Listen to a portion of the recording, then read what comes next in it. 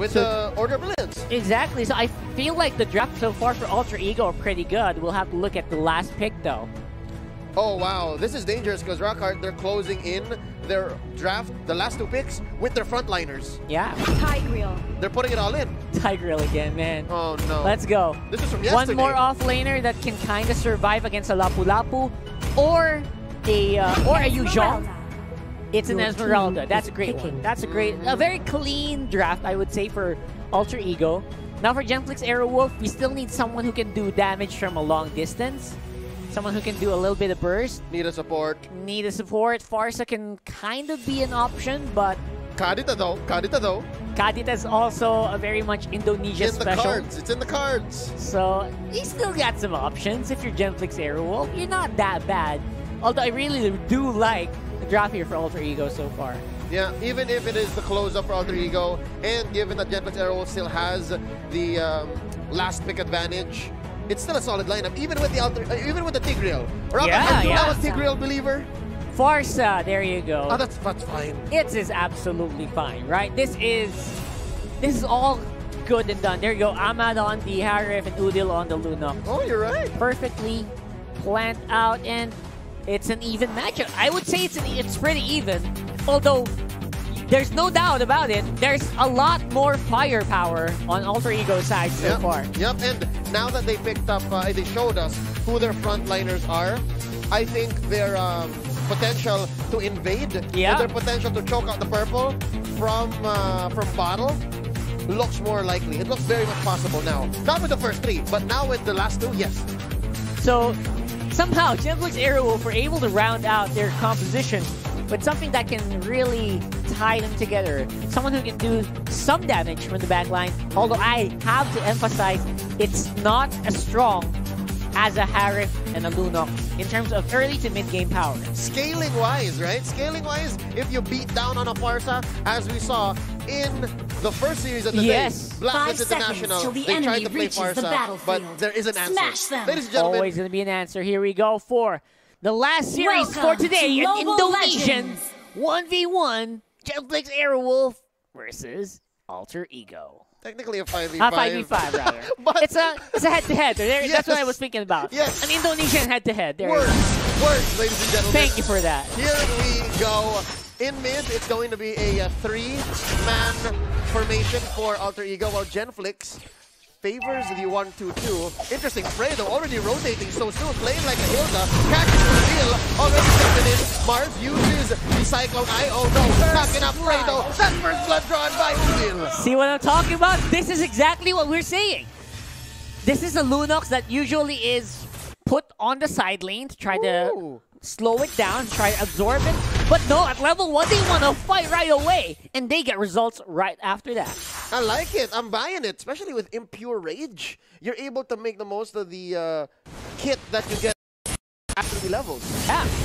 It's like a free item. Oh, weird flicker there for Leo Murphy. But, again, it is enough to save Udil at least. Friends out the opposition. They were kind of surprised there. Oh, random Tigreal.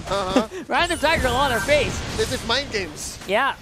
He wasn't really going to do anything. He just basically scared off the mid lane for GENFLIX AEROWOLF. Yep, so no tricky engages for AE, at least coming off of their tank for the next 2 minutes or so. Now check this out. Pai might be in trouble. Fredo goes in. Rockhart, this is a rotating Akai, if ever I've seen one. Really quickly rotating. I would not be surprised if we saw rapid boots on this one later on. He's pulling doubles, triples. Now in he goes. Leo Murphy knocking up the Panda. Oh, he's got in between 4 members.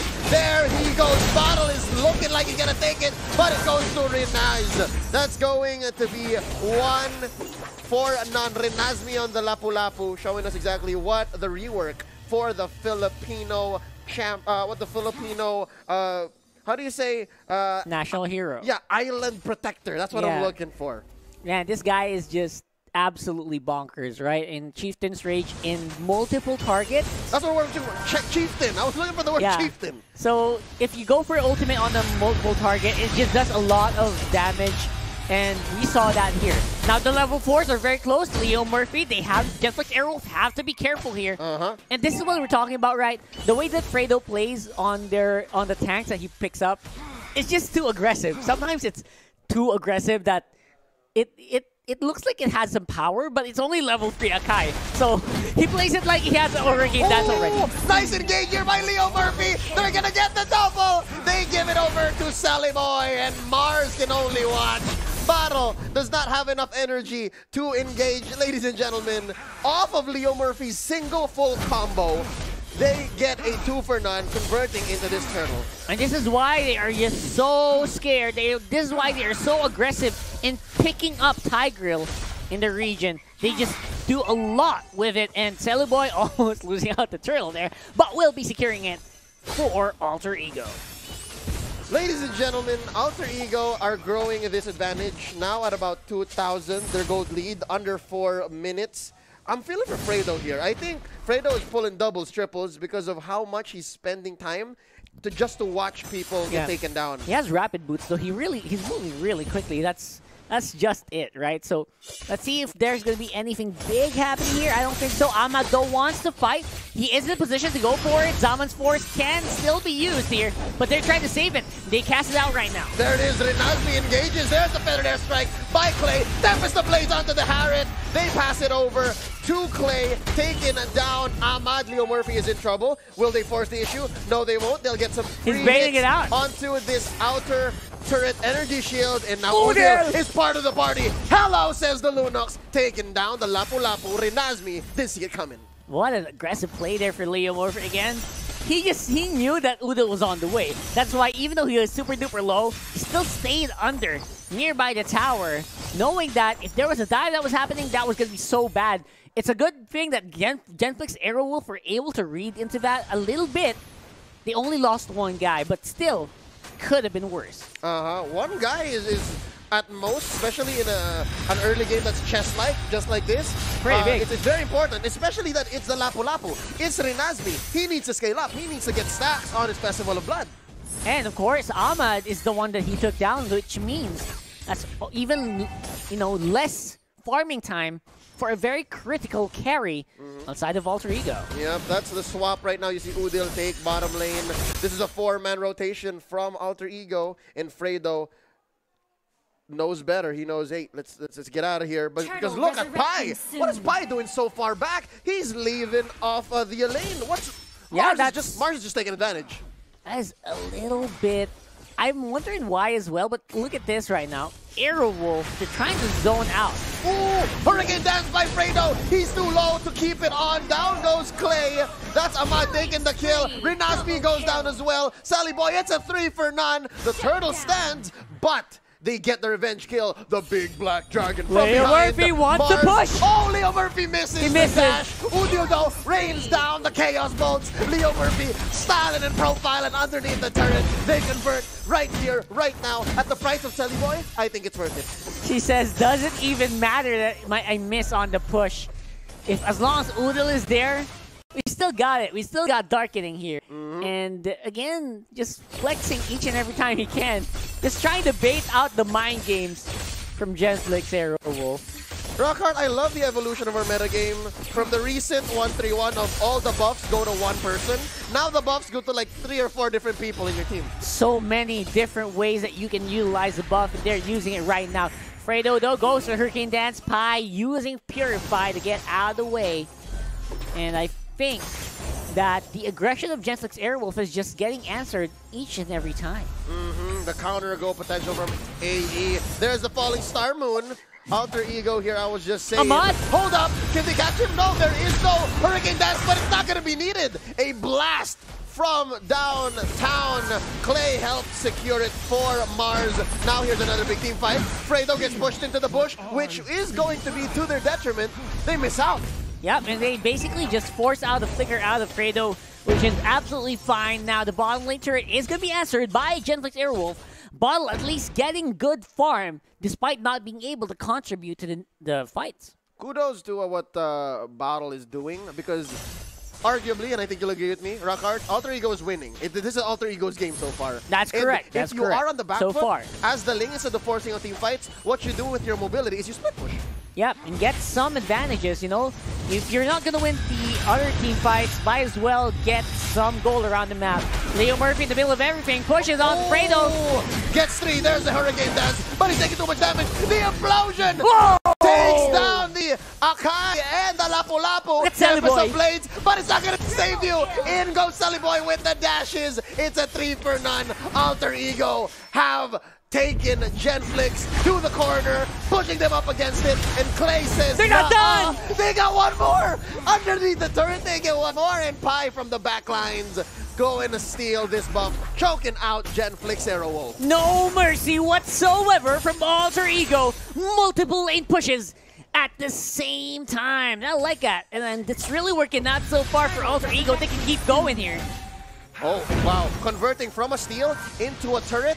They're leaving Turtle open. I think they should still go take it. Yeah, go give it to Sally Boy, give it to Ahmad at this point. Anyone is just happy to have it. Leo Murphy. Give it to Leo Murphy. Give it to Leo Murphy. He can probably do something about it, right? I mean, that's just how confident these guys are playing right now. And even more coming in down from GENFLIX AEROWOLF. They're not going to answer for nothing.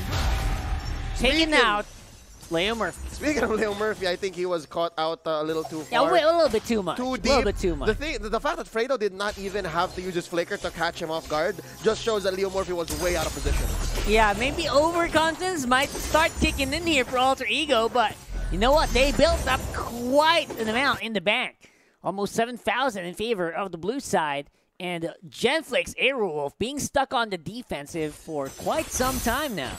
I'm guessing that it's come to the point, ladies and gentlemen, we are approaching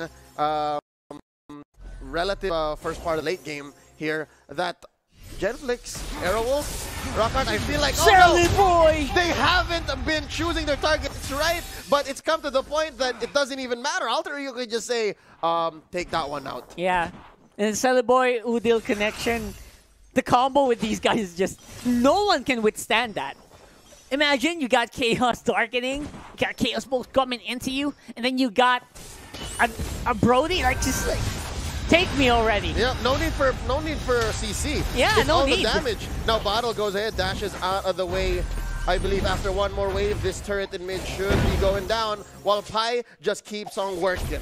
Pi is just so consistent, day. man. He's 0-0-0, and he just focused on the lane. He doesn't care. He's just gonna get some gold. He's just gonna get some attention. They go running.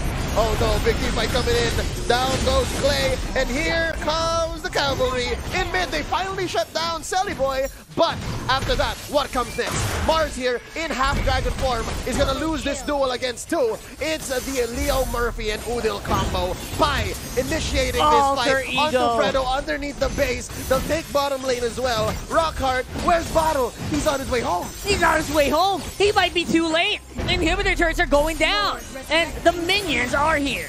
Zaman Force underneath, Fredo, Hurricane Dance. This is a Hurricane Dance of Despair if ever I've seen one, and it might not be enough. Clay popping the Feathered Airstrike to clear the waves, and just like that, they get to breathe a sigh of relief. Right on time, though, but again, it's very, very close to the end. 2 inhibitor turrets down for GENFLIX AEROWOLF. Imagine if Clay was late by just a few seconds. Alter Ego might have just target locked onto the base, and that could have been it. But again, the timing just doesn't work out for Alter Ego. They'll be forced to play for more. Okay, back-to-back signs of life for GENFLIX AEROWOLF. They do get their own purple, giving it over to Clay. They were able to defend, and if I'm not mistaken, they get to keep top lane. Yeah, that's true. They still keep that turret on the top. 11,000 gold lead, though, for Alter Ego. That is actually a little bit of a significant amount at 11 minutes in the game. Going on to 12. They're eyeing the Lord, probably. And looking for Clay is what they want. Oh, Lord is enhanced, ladies and gentlemen. It's gone gold, and now I think Clay is in trouble. Pi coming in. There's a Falling Star move. Already used the flicker. Takes down the... That's Sparsa down, man. That is huge. And this could be big. Here we go. Top lane inhibitor turret is still holding on. No minions means that Alter Ego can't really push. Is this the right call, Rockhart? Do they just force the issue here? I think so. Standing. They're missing one defender. There's a Tempest of Blaze being popped by Bottle. They're coming in. Black Dragon form. Fredo destroyed by Sully Boy. They're still here. They're still standing. but that's Renazmi down, and that's the base following up. Alter Ego takes game number 1 in under 15 minutes. That's the quality, man. That's the quality that we're talking about between Indonesian teams. They are fast, they are furious, and they are here to win. And that makes sense why in our power rankings, RRQ Hoshi stands on top. That's right. I mean, this is just one small sample size of what Indonesia can actually do here in this tournament.